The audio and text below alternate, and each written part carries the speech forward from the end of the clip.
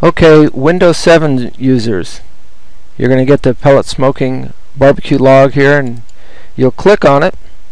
It'll open the program up with no issues whatsoever.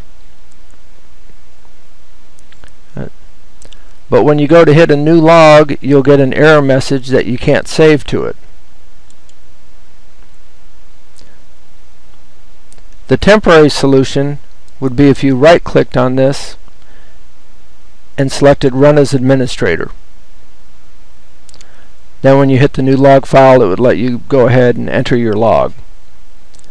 The permanent solution, which I recommend you all do, is just go ahead and open up my computer, navigate the C drive, into the program files, look for the Jim's Barbecue folder, and then the pellet smoking barbecue log, and we'll expand this a little bit so you can see what we're doing here.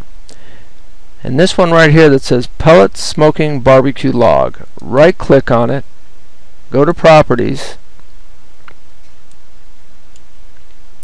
and what you're going to want to do is